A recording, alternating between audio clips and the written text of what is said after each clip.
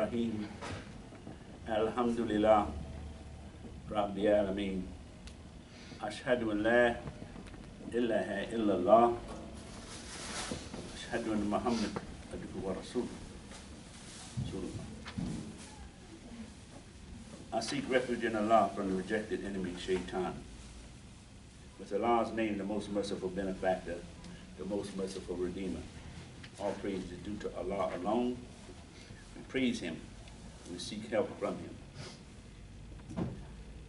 I bear witness there is no deity except Allah, and Muhammad sallallahu alaihi wasallam, to whom the Quran was revealed 1400 years ago, is His messenger to mankind. Allah subhanahu wa ta'ala has revealed the Quran to mankind as part of keeping His promise to mankind.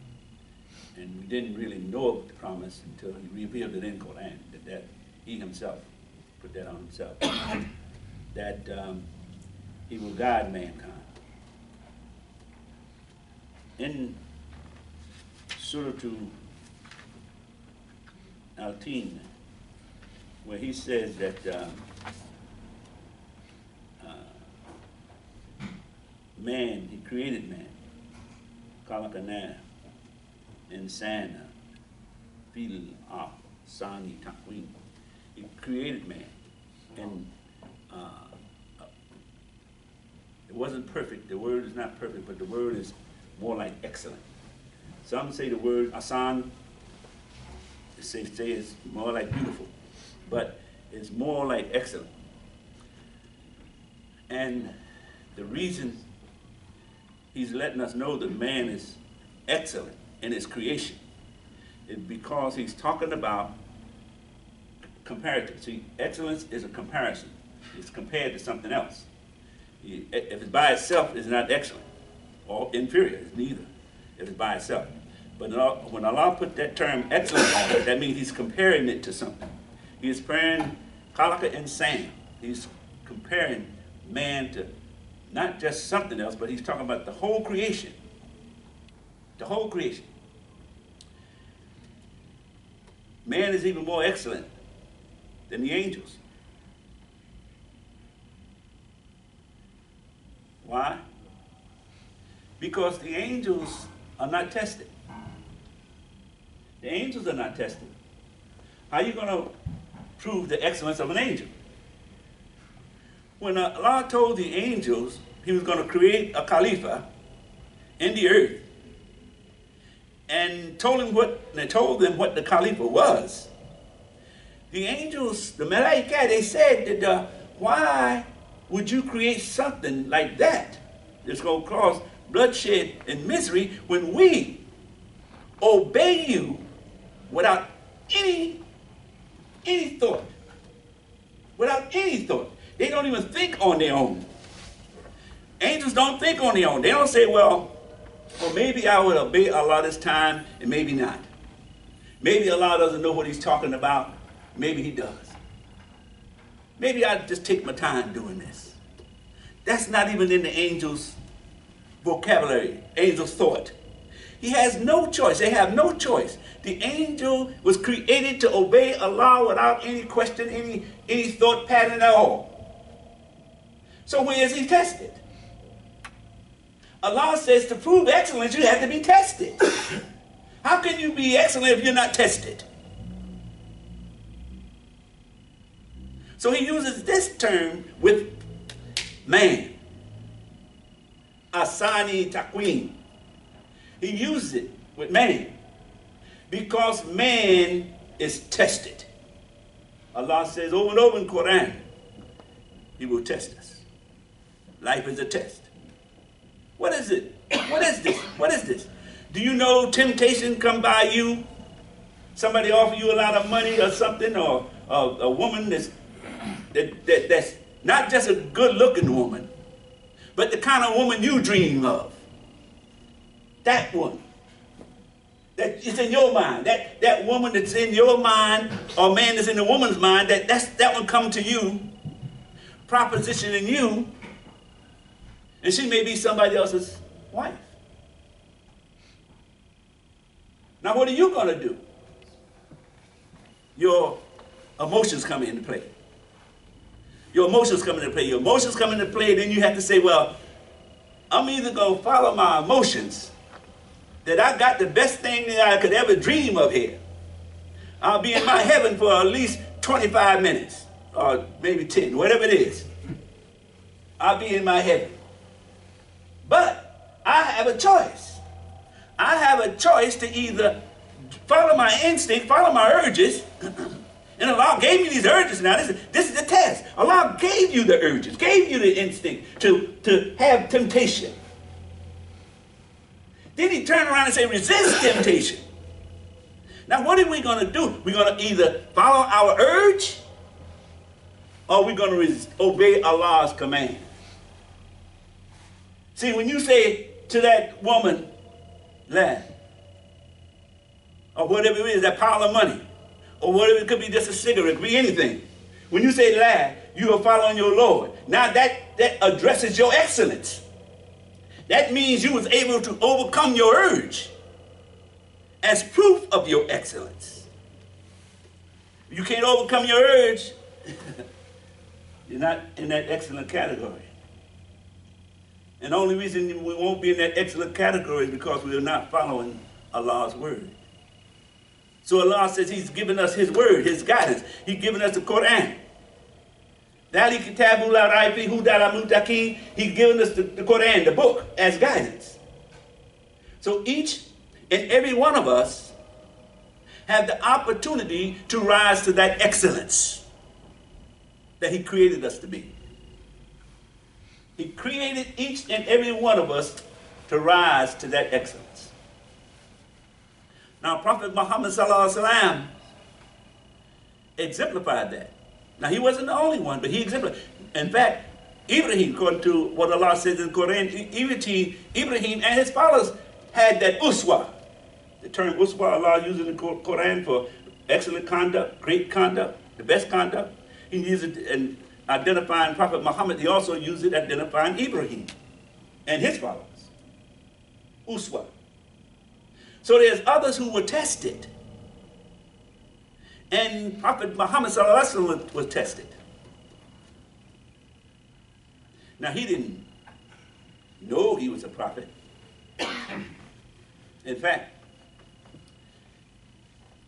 the tendency of a person to become arrogant lie in the person's believing that he's actually better or more worthy of something than others without any just cause.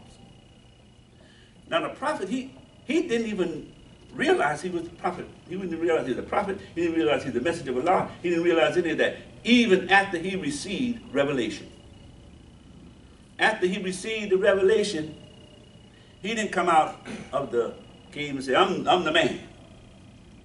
No, he didn't say that. In fact, he humbled himself he was so humbled by that experience. And we talk about an experience now. You just imagine this now. We're talking about an experience that something happened that shatters you, that breaks down all the kind of thinking you have. You going along in life and here something happens that just takes you out of the spectrum. Now this happened a lot during man's growth period, because this is the way Allah revealed messages to man. See, when we say Malaika brings, that's all some angels do is bring the message from Allah. Now that's not like a person walking here and say, oh, okay, I'm from Allah, I'm bringing y'all a message. It's not like that. It doesn't even happen like that. It's so unique in the way it happens is that the only person that sees and hears this as a message from Allah is the messenger. even though there's others present. There's a hadith where Prophet Muhammad sallallahu alaihi wasallam and the followers were sitting in a tent. And this man came in, and they knew him. They knew him from another area. He was clean, as if he wasn't even traveling. Had no dust on it. He came over to Prophet Muhammad sallallahu alaihi wasallam and kneeled down to him and put his knees against the Prophet's knees and put his hand on his leg and said, tell us, what is religion? And the Prophet answered. Then he asked him several other questions. And the Prophet answered, tell us what the day of judgment is coming. The Prophet said, well, the questioner knows better than the one who's asked the question. And then when the man got up and left, the Prophet asked him, he said, do you know who that was? Asked the question to the people who was in the room. Do you know who that was? Oh, just another person, as far as they're concerned. He said, that was Jibreel. Jibreel, he came to teach you your religion. You see how that message from Allah works? Everybody else didn't even see it. But the Prophet knew. He hadn't received it before, so he knew what was going on now. But the first time that happened to him, when he was in the cave just meditating, and suddenly this thing comes out of nowhere, out of darkness, and so real, as if he could touch it, as he could feel it. It took him over, just possessed him, and said, speak. That's a trying experience. When you really think about what this is and how it happens and how Allah reveals his message to man, you really see the impact of this. So what we call the people that Allah inspires to bring a message to man, we call, they really ain't people. They're malaika, they're angels. They're Jibreel is the ones specifically that brings messages. That's the name that Allah gives that force. Allah gives that force a name. The force that comes from his command. From his command to man's ear, to man's heart. That force is Jibreel. And when it came to Prophet Muhammad sallallahu alaihi wasallam, it was heavy. It was just heavy. That's why when he went home to his wife, he rushed in the house, fell on the floor, and said, oh, cover me up. Something. He just couldn't even express the experience. And then finally, when he would gain some rational footing, they went to see a relative who was a religious man. He read scripture, he knew about scripture and all those things. He was studying. And after Prophet Muhammad explained his experience to him, he said, well, you're a prophet. From what you tell me, what you're telling me, all I've read, these men who have that kind of experience are prophets of God. They're prophets or messengers of God. You are a messenger. You are a prophet. He had to tell Prophet Muhammad that. The prophet didn't just come out the cave and say, oh, I got some news for all y'all. I'm the messenger. I'm the prophet. That didn't happen like that. No, he was stunned. He was knocked off his feet. This was heavy, coming from Allah, the creator of all the creation, of the sun, the moon, the stars, and everything that exists, sent him a message for humanity. That's some heavy stuff. That's like the creation. You ever hear the concept of how some of the scientists talk about the world coming into the world and the universe is coming into, they say just an explosion, a big bang. This is heavier than that. This is heavier than that. Because this was coming to the thing that Allah created in this creation to challenge the creation. See, this creation is not just here. This creation is being challenged every day by what? By your intellect. He said, Kalaka insan. He created the challenge for the creation to change the creation to what it wanted. insane, a thinking man. And then he let the angels know. He said, this is a Khalifa I'm creating. Khalifa meaning one who don't have to accept anything you say. One who don't have to believe anything that's talked about. One who makes his own decision about what he want to do. And he has the power to do it. He has the power for me to do it. This is what Allah is saying. So now that, getting this message from Allah, is some powerful stuff. It's powerful. See, a lot of us walk around with the Quran, read the Quran, and we don't know what we have in our hands. If the Quran was a chemical experience, it'll blow up half this country. If the Quran, you hear in the Quran it say if this was put on the mountain and split it in half, split it asunder, that's how powerful this is. If this Quran was dropped on the mountain and just shattered the mountain. We walk around with it and don't know the power of it. We just think it's some kind of ritual we're supposed to do, read it and pray and things of that nature. No. This has the power to change. This has the power to change everything. This Quran has the power to change.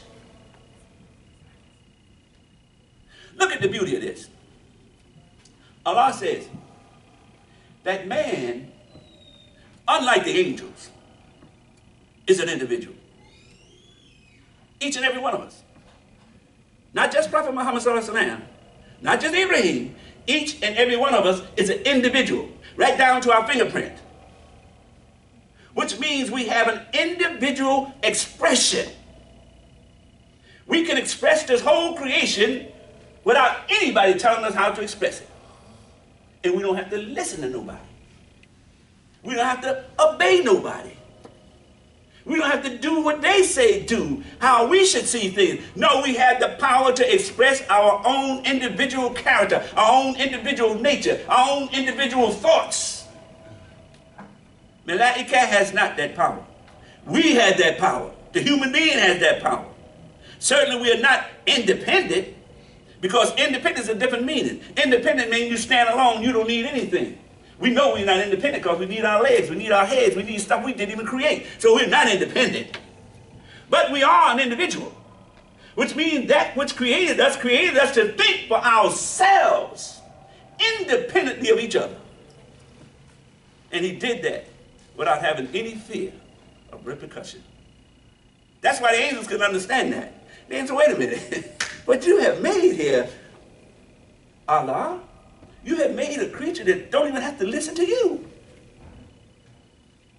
And then you give him the power to go in the earth and bring things out and just blow things up if he wants to. What is this, Allah? Allah says to them, I know what you know now. You see, Allah knew what he created. This is why each and every human being should be walking this planet with confidence. Confidence in that this whole situation that you see going on in this world is going to come out right. It's going to come out right because Allah had made it to come out right. We know it's kind of hard to accept that when you see all this stuff going on and people shooting down folks in the street. But really, things are getting better. We just don't see it. I remember when we was trying to establish Islam in America, and all they would talk about are black Muslims, because they thought that's what we was talking about. See, this is about years ago. 1935, when I was born in 1942, 1950s, 1960s. That's what they're talking about. Black Muslims.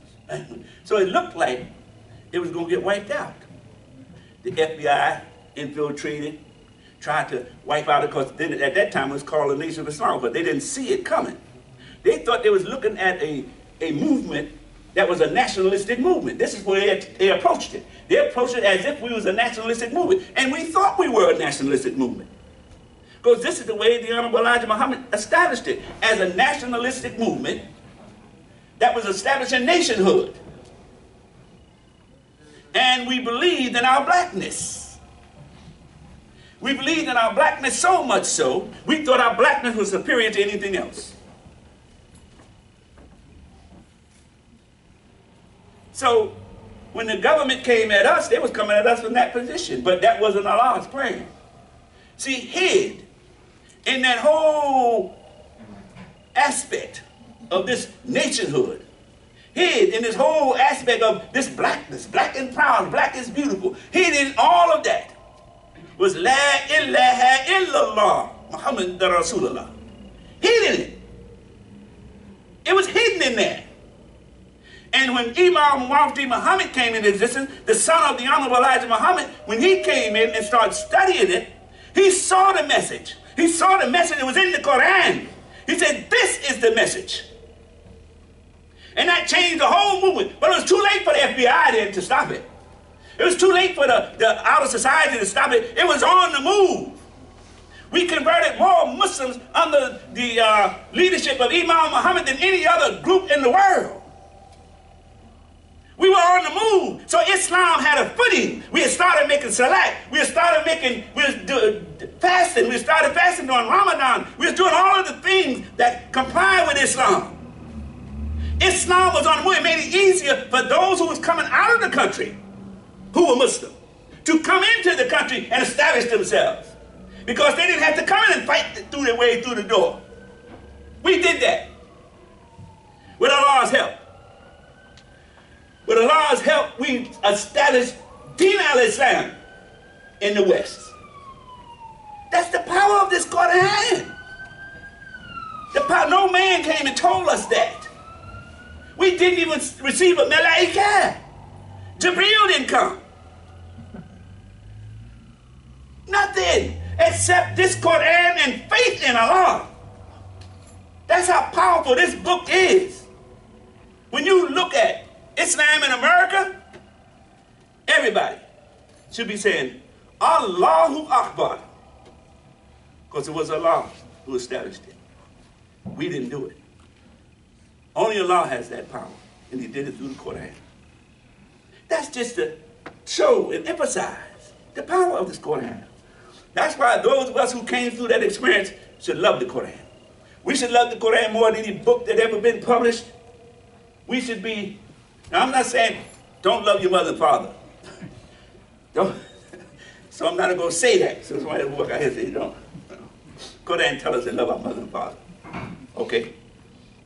But we should love it more than anything on the planet. This Quran.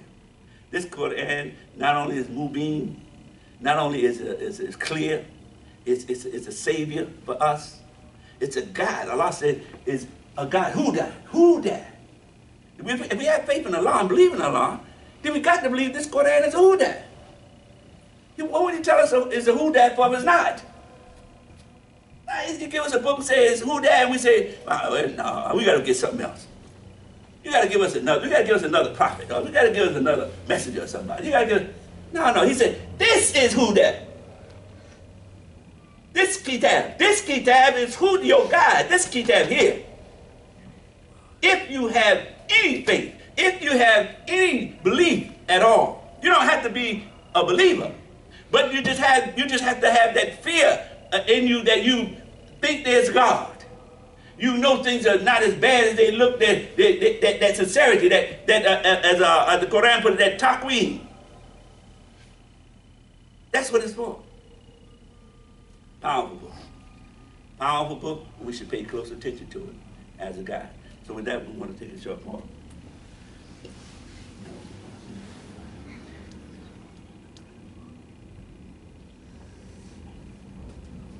أعوذ بالله من الشيطان الرجيم.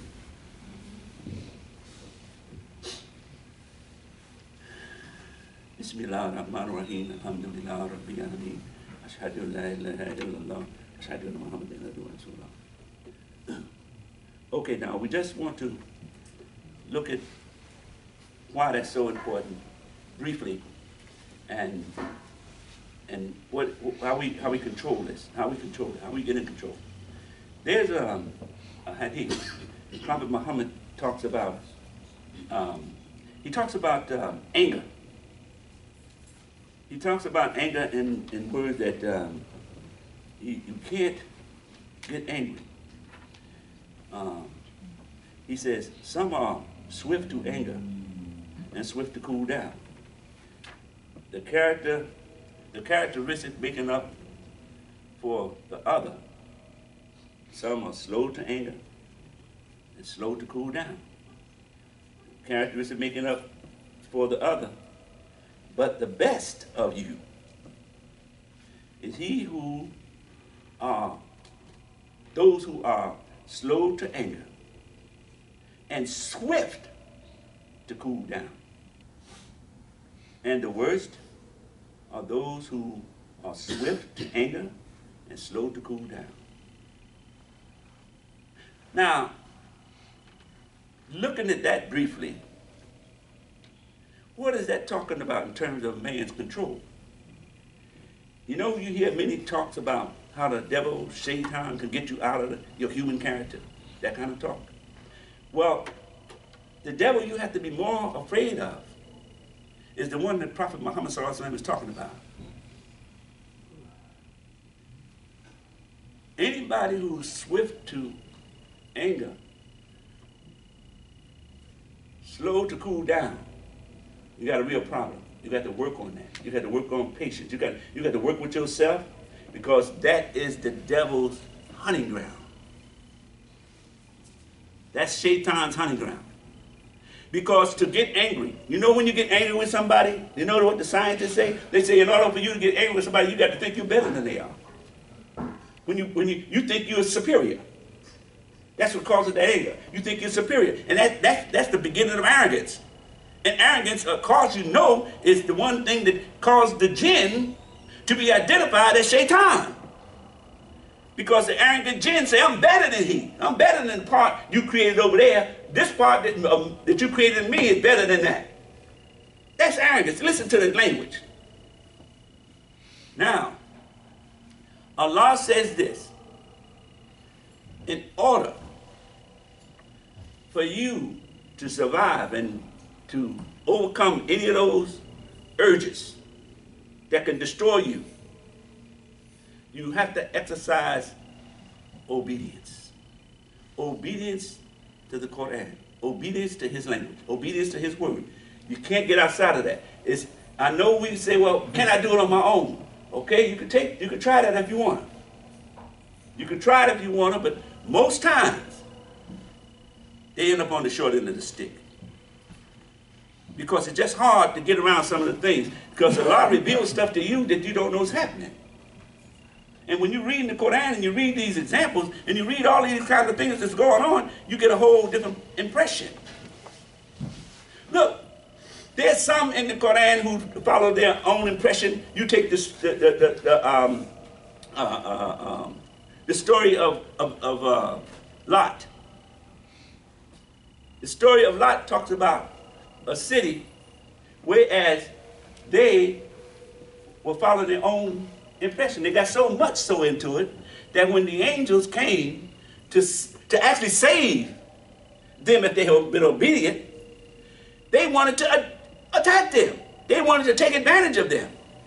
And then Lot said, take my daughters, don't bother these men. So you know a whole lot of things are going on. That's what the suggestion is there. But really what it's talking about is following your worst urges.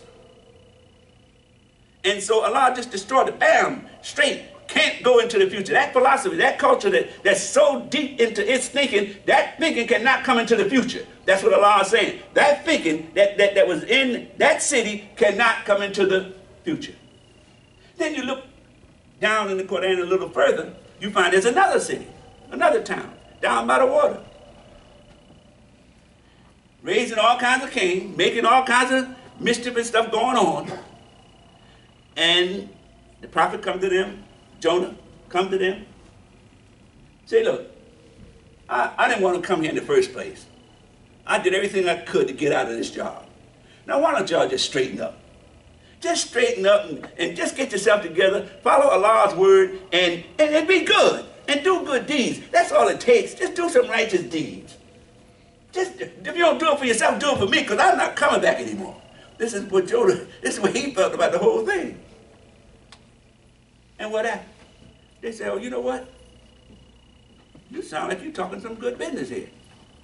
I tell you what, we're going to follow what you're talking about. And the city was spared. They followed what he was talking about. They was raising all kind of Cain too, but when they followed what the messenger came with, they were spared. So Allah is showing us two things here. You go on out there and limit if you want to, but if you stay with his word, you follow his guidance, you're going to be all right. That's what all those signs and things are for in the Quran, to help us see clear. So each one of us have to see this clear. You can't see it. My wife can't see it for me. I can't see it for her. Your parents can't see it for you. Your children can't see it for you. None of that. Your friend can't see it for you. You have to see it clear in your own mind because Allah created you to be able to do that. The moment you say, I am confused, that means you're saying Allah did not create you to do that. Then you're saying Allah is not God. Then you're saying Allah is not the Creator. You say he's not the creator. You're saying he doesn't know what he's doing when he brought you here. No, you have to stand up on it. You have to stand up and say, Allah is God, and Allah knew what he was doing when he created me. I'm going to follow his word no matter what goes on. I don't care what my mother does. I don't care what my father does. I don't care what my wife does, my children. I'm following Allah's word.